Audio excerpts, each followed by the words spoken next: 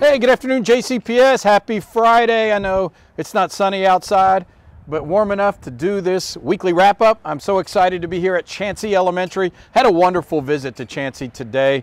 Stopped in several classes, second grade class, amazing bunch of kids, and then fifth grade, amazing fifth grade class who had tons of questions for me. So it was so exciting for me to be able to interact with kids again and be here at Chansey Elementary. Thank you, Chansey, for a great visit.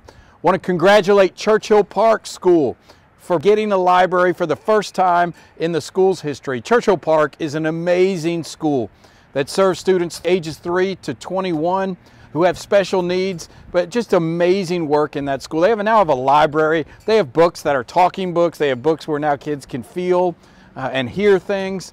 But it's what that school needs and deserves, and I'm so proud for the first time ever for Churchill Park to have that library. Congratulations to the students and staff of that school. Also, an amazing donation this week from Trilogy Health Services Foundation to our HOSA chapters all around our district.